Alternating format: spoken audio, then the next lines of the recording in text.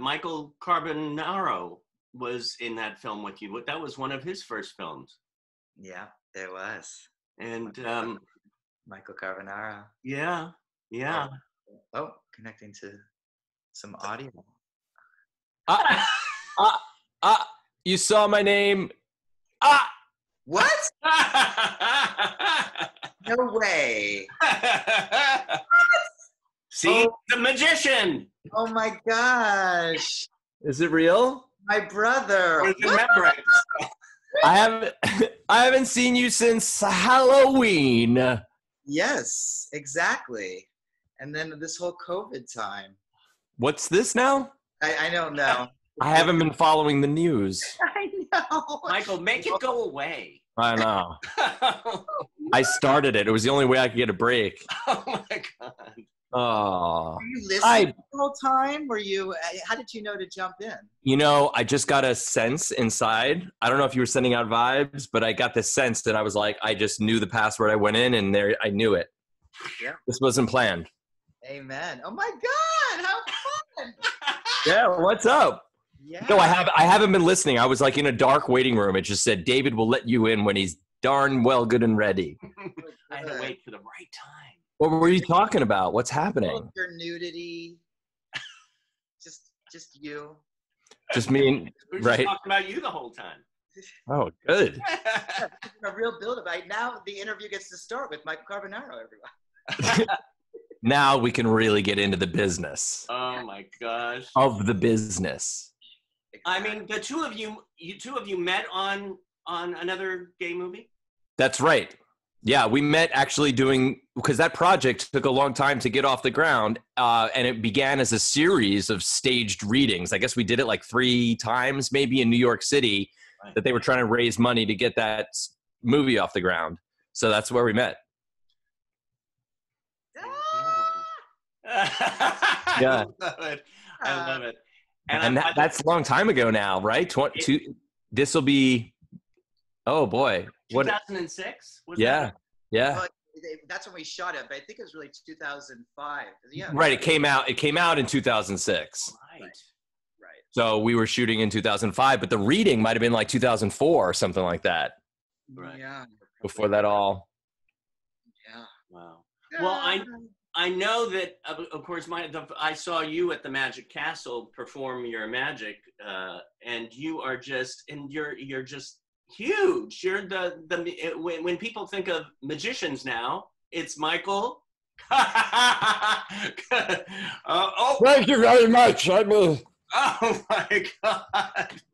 But it's you. I think of your name now. When I think of magician, I think of you. Oh, rad. Thank you.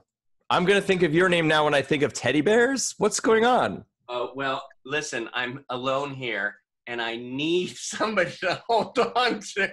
Oh, my God. Something soft and furry. I know what it's like.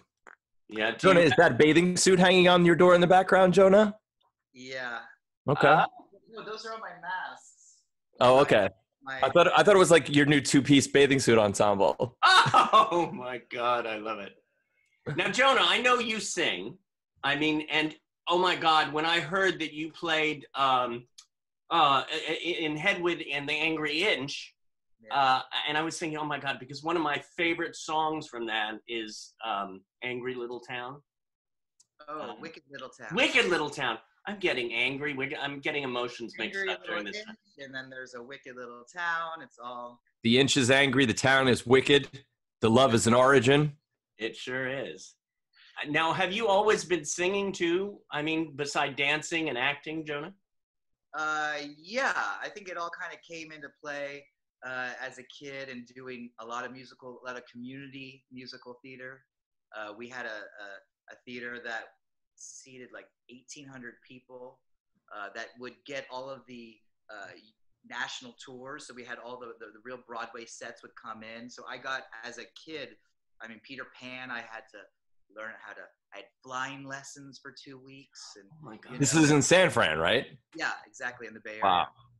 Yeah, so, and you know, Evita and Bye Bye Birdie and Music Man and all of those shows. Yeah, so I was singing then and, you know, continue to now.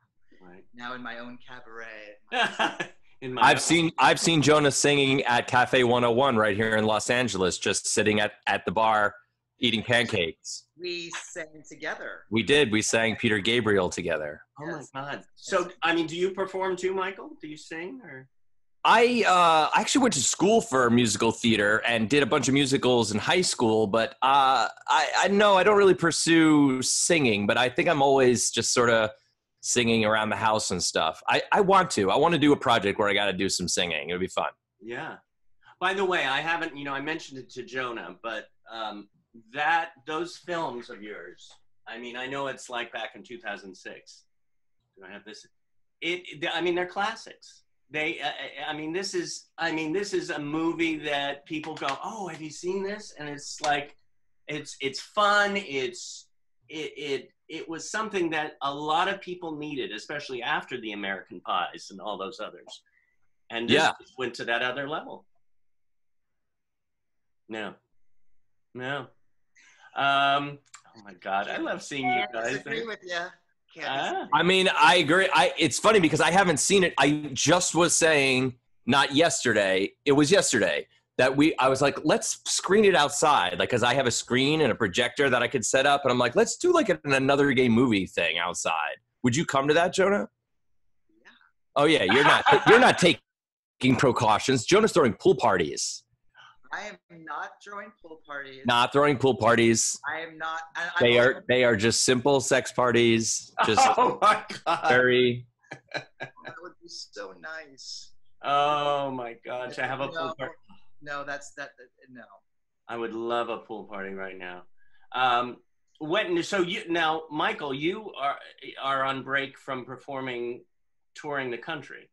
Yeah, I figured I'd take a break because everything got disappeared. I thought since everything got canceled, I was like, you know what? I'm gonna not go to these gigs. It's insane. I was right in the middle of a tour. I literally was flying into Indiana. The plane, it was right when it's like somewhere in mid-March when it was like things are starting to get canceled, but not everything. I had a weekend of 3 shows, 3 live tour shows, magic shows, and we flew into Indiana, landed, and when we landed, there was a message from my agent on my phone that was like, they're all canceled. We didn't even leave the airport. We all just rebooked our flights back to LA, and that was the last. Everything has been postponed. Yeah, and so it's been a ride for sure for everyone. I know, but and it does kind of come in like a strange different levels of mourning in a way because I knew that things weren't going to pick up again. I was really cynical right out the gate. I'm like, you know what? We're not going to be back up on stage until fall of 2021. I was like, you watch, it's going to be that long. And I think I'm still right, but I didn't really take that in until like a week and a half ago. It really set in that I was like, whoa, this is a bummer. Yeah. Thinking about how it's going to take the changes it's going to do to the industry, even if and after it is healed or vaccinated or what. And just in the nature of magic too, it's a lot of audience participation and bringing people up, and the whole biz is all shifted. So it's trying to stay afloat with positivity, Yeah. Well, but the audience can still see you on the Carbonaro effect. So the shows are running and going. The shows are running. Is there a current season that's out?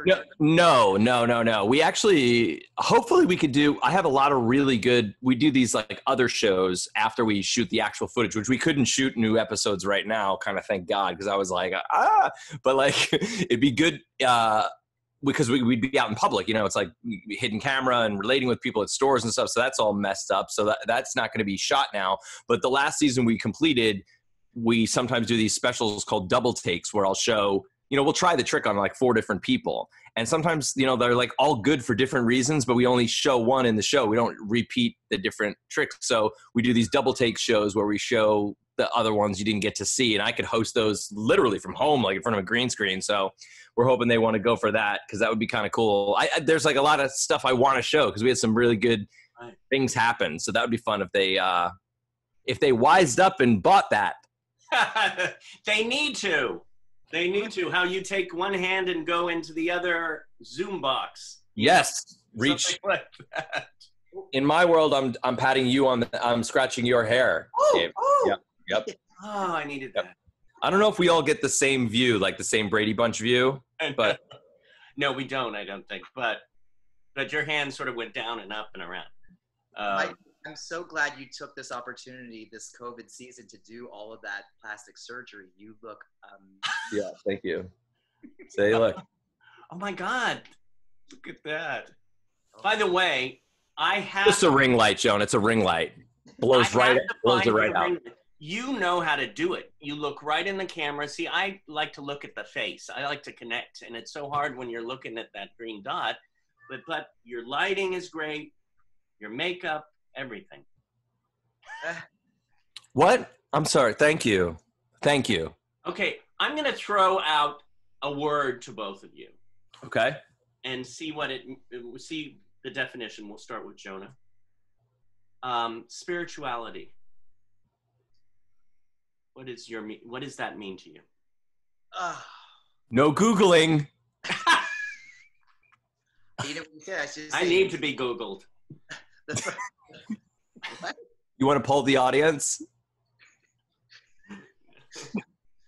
I do. But spirituality. I the first word that comes up is me. That's so present for me.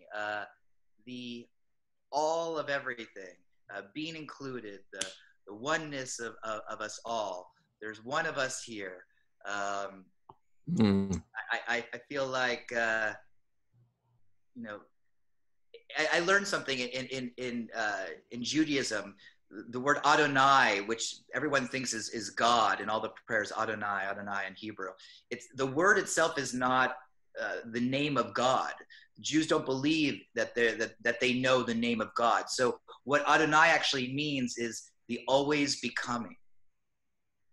That's what we call God, the always becoming. That's how we describe God, which is, living in the moment. That's what the world is. It's always becoming. So spirituality to me connects to that, the always becoming. That's beautiful. Cheers to that. Cheers to that. I'll tropical cherry sparkling water to that. Most of shot. That's our ad for the day. Wow. Now you could go with spirituality, or you could go, Michael, with emotionality. And if you don't have either.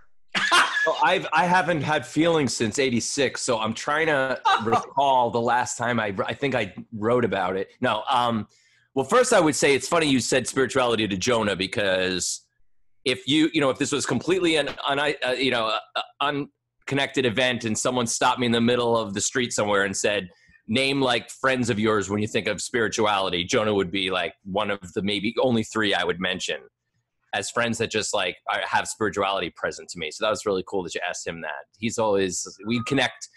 Our friendship is been on a spiritual level for, we just, it's a soulmate kind of friendship. So yeah, that was a good word for him. I'll take emotionality because that's the scary one, I think, in a way. Emotions are like this free ride and roller coaster that it's wonderful to be able to connect to them. Mm-hmm. But emotions are, I think about what it means. Sometimes it's just the visceral reaction that is always valid. Mm. Whatever you're feeling, it's like to always validate whether it's anger, jealousy or excitement or love or fear, whatever is happening. And most of the time it's me having to kind of recompute. Like I'll be feeling jealousy and I can explore that emotionality. But why am I feeling jealous about this moment? And I can say jealousy is coming from me being afraid that I'm not good enough. And I'll like look into what that is. But a lot of times emotions are just sort of like, they are just kind of like the impression that you get from whatever's happening to you and what's going on around you. And it's never wrong, but always good to, acting upon the emotionality is where you can start to make choices. How am I going to deal with this feeling? How am I going to process this feeling? can I process it? Am I ignoring it? And if I'm ignoring it, maybe I'll be making wrong choices. But emotionality is kind of the raw starting point for where you can be a grown-up and make decisions about how to act and deal and process. Especially at this time, too. Oh, I know. Yeah. We have, of course, Performing Arts Studio West here watching this. Not live, but they're watching it when they watch it. But we do have one of the students joining us now. He actually, his name is John Tucker. He actually was on the Emmy-winning show Born This Way. And he's coming in to ask you questions, a couple of questions. Are you going to show your face, John Tucker? John Tucker? Show your You face. showing your face, John Tucker. There we go. John Tucker. Oh, no, okay, here we go, John. Now try your video. Okay. All right. Am I in the video? Yes, you are. Wait, okay, try your camera. There you go. There it is. Mr. John Tucker. Hey, John. Hi. We have Jonah Blechman, Michael Carbonaro, John Tucker. Hello. Hi, John. Hi. I'm good. I'm just saying about seeing the TV show Born This Way. I love how you love to watch that show. It's a wonderful show. How many Emmys did that get? Oh God, I got like 6, 7. 6 Emmys. That 8. Yeah. Is that what we see on your mantle right behind you? Oh no, that's not yet. That's something else. They're not in your house, but Actually, I did this play called Ride or Die, and I think David went to that play. it was good. It was really good. So you have a question for Jonah? I do. Okay, which one is Jonah? Jonah is that lovely furry-faced guy up there waving his hands. Oh, okay. So you Jonah. Okay. Yeah, exactly. Okay. I'm thinking like which one is it? Okay, cool. So Jonah, my first question for you today, is I wrote it down so I won't forget. Because actually I have like 2 questions though, but I'm doing the first one first.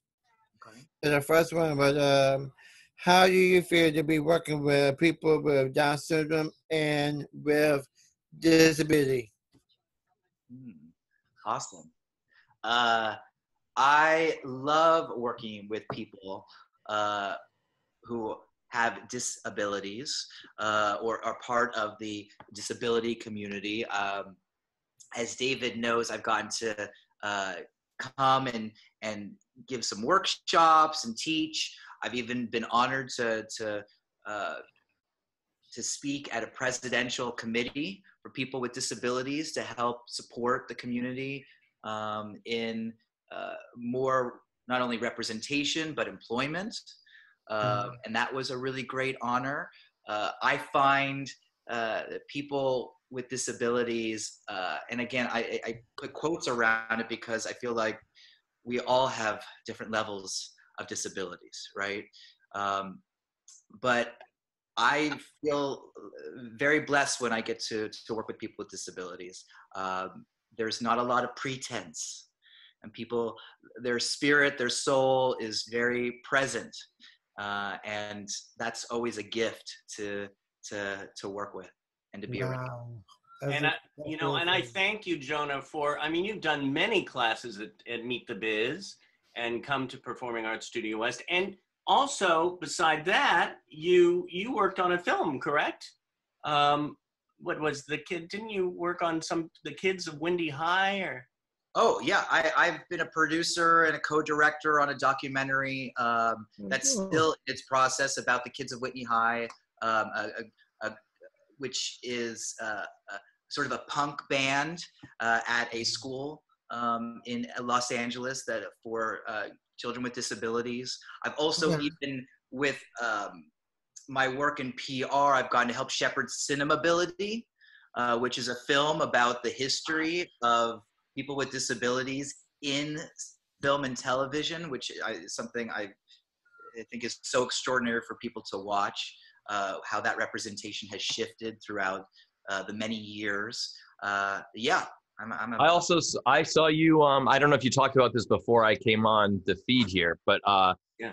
You know, in your production, you choreographed and were dancer in the Pippin production, which was done. You're right. That was the deaf version of Pippin, where I got to learn sign language, and half the cast was deaf, and the whole show was signed and sung, and got to magic. That's us. We connected there too, because there's magic in that. Yes, I was the magic captain. Yes. Oh my God, I saw that performance. That was great. Me too. Yeah. Wow. So then the other question was, okay, this is kind of odd. I can't believe I'm asking this question. So that was my first question. The second one was, do you ever been judged about your sex? No, sex. What is it? Do you ever been judged of your, your skin color, your sexual? Oh, do you ever feel judged? Yeah. Like sexual orientation. Yeah. We got it. Yeah. Absolutely. I know I'm judging you right now, Jonah. Me too. And I feel it, and it shuts me down. Oh no! Oh snap, David! Why can't you ask me that question? No, Jonah. Yeah, go on, Jonah. No, I mean, I certainly have felt. I feel like anybody who is an other, and we're all others in some way. You are going to definitely feel like you're judged for that. And growing up, being a queer young boy, and certainly being in the industry, the entertainment industry, and having to show that or not show that, hide that, there's so much judgment around sexuality, as there is, judgment around color or ability or what. So yeah, I definitely am part of the human race in that way and can relate for sure. And how do you deal with it? How do you deal when somebody judges you? I mean, I have to look at whether there's something for me to learn about that or just to overcome. I mean, what is a judgment? It's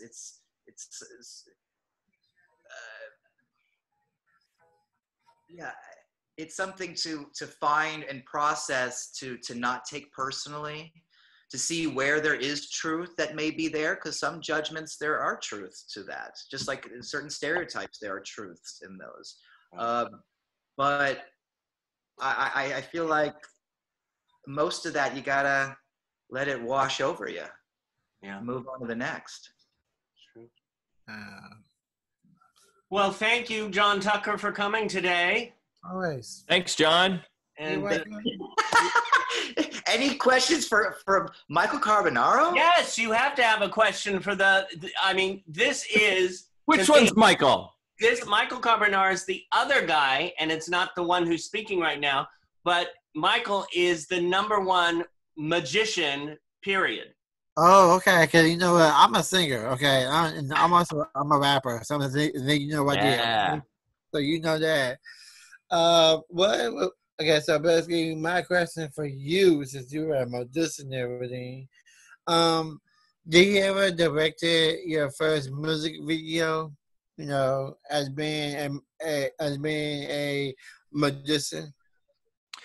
It's funny you say that. I actually would love to direct a music video and incorporate magic into it. I think that, as a magician, I always think that the arts are everyone who's in the arts for any reason are kind of magicians. They can create magic. When we make cinema, it's a kind of magic. When we're an actor portraying a role, it's a kind of magic. It's an illusion. So as a magician, I wanted to put together a music video. My friend wrote an original song, and I actually wanted to shoot a whole music video inside of like a little cabaret theater full of an audience of skeletons. Oh. It's going to just be kind of she wrote this really creepy song about ghosts and not becoming a ghost, in the world. And I wanted to direct that. Yeah. Oh, that's really cool. Really cool, I look forward to seeing that.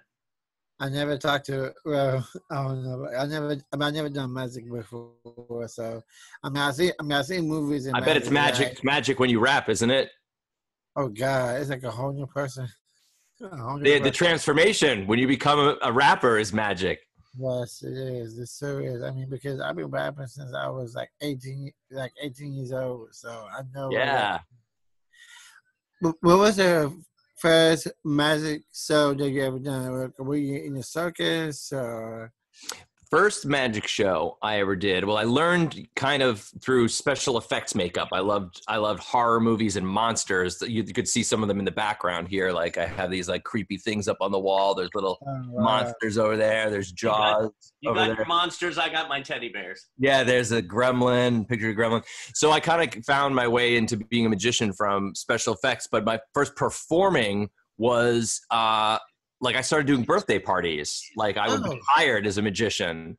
When I was 13 years old, I started performing for like kids' birthday parties where I would do a little magic show and celebrate their birthday. And that never stopped. I just kept performing and performing as an entertainer for different events. And yeah, that was it. 13 years old, first show. Unless you count like in front of family and friends and stuff when I was like 8. But what makes So you never stopped doing magic when you got into acting, or did you always want to be an actor and a magician, or did it sort of kind of a love-hate relationship with magic sometimes when I like was on I went to NYU thinking I was going to be the next David Copperfield. When I went to school for drama and acting, I still was like, wanted to be a magician. But then when I got into the program and really like got absorbed into the acting and I started doing stand-up comedy, I was like, you know what? I kind of want to be an actor, I think, and then I'm like, maybe I want to be an actor. Maybe I want to be a magician. So it's kind of a battle. And sometimes it's hard to be taken seriously as an actor. If you're like a magician, you're like, oh, really? You're also an actor? Okay. Yeah, that's cute. So sometimes that would be a challenge, but magic has opened a lot of doors for, I did a magic trick at my audition to get into NYU. It certainly wasn't my grades that got me into NYU. So probably,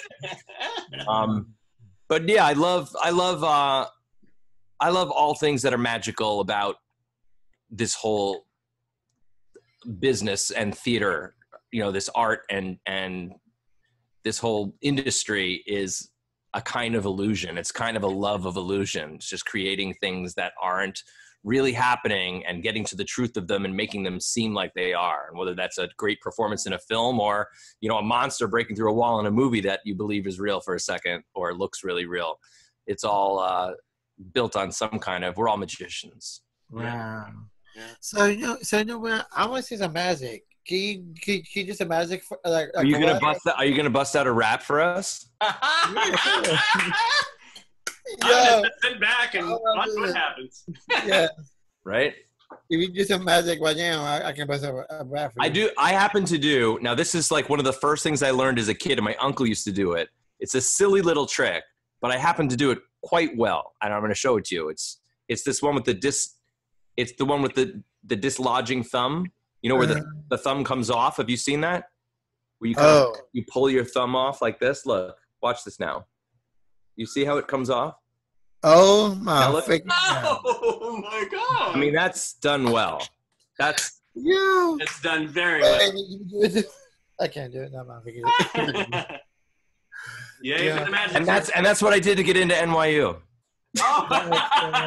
Was it that one? That was it, huh? They were like, take him. Take him. He knows he's a god. So now John, Mr. Rap. Oh goodness. Okay. I mean, I can come up with a rap about. What can I about? I can rap about you guys. Okay. You want to start? Okay. Let's see. How can I put this? Let me see. I'm just I'm just chilling right now, just talking to David on with the base with his cast members. You know, he's so cool and so high. I love David so much. He got his own TV show, PSW, and that's how we roll every second day. You know it. You know how we roll, how we flow. Saying, I mean, you know what I'm saying? For real, got me, JT from Bonus Ray. We got, everybody don't play. I don't care what you guys say. You know, I'm not syndrome, but I'm gonna let you know who's the wizard for real, because you know, for real, JT on the microphone, I'm saying, it's a medicine, you know what I'm saying, for real, we keep it real, 100%, you know how we do it, that we give for certain, you know how we roll, how we flow, how we roll, I'm saying, yo, no, here we go, yo, big bang. Yeah. Yo. Oh, I love it. Well, if this was a rap battle, you definitely beat my thumb trick. That was great. Yeah. But yes. I have That one was more great. question of you. One more question of both of you. When are you going to work again together? Jonah and I? Yeah. What are you doing at 5? I'm coming over. Yeah. Yeah, that's a great question. And it's funny, you know, anytime I'm working on something, I always call Jonah to connect in some way. Jonah's worked on the TV show before. I did this really cool performance of Edgar Allan Poe's Telltale Heart, and I had Jonah come in and help coach and work on that show. So, yeah, I mean, gosh. I worked with Michael on his stage show. I was your buzzing bee. You played a bee in the stage show. As well in that moment. So you've officially been a magician's assistant. Mm-hmm. But it was never cut in half. Not yet. Not yet. But You were Vanna White. Sear right through me, Carbonaro. Yeah, I'm gonna cut you in half. All right. Oh God. Cut it up. But yeah, that's really good. Thank you. This was fun. Yeah. Yes. Yeah, thanks, John Tucker. Thanks, Michael Carbonaro. Thanks, Jonah Blechman. Yes, John Tucker. Thanks, John Tucker. You're welcome, most definitely. Michael, thank you for the surprise. Yeah. Thanks, David. Jonah, love you. We Love had you magic all. to do. From his hit TV show, The Carbonaro Effect, magician Michael Carbonaro is coming to a city near you for an electrifying live performance that families nationwide cannot stop talking about. Jam-packed with audience interaction, hilarious video clips, and his signature blend of bizarre antics and mind-blowing magic performed live on stage. Don't miss out on your chance to feel the effect of Michael Carbonaro live. Believers, you can close your eyes.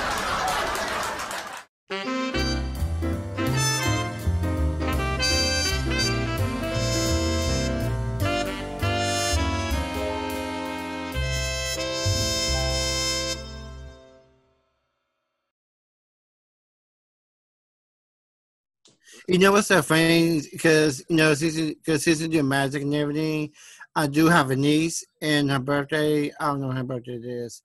I might have to book you for a magic show. My calendar is wide open. All right, I'm just saying.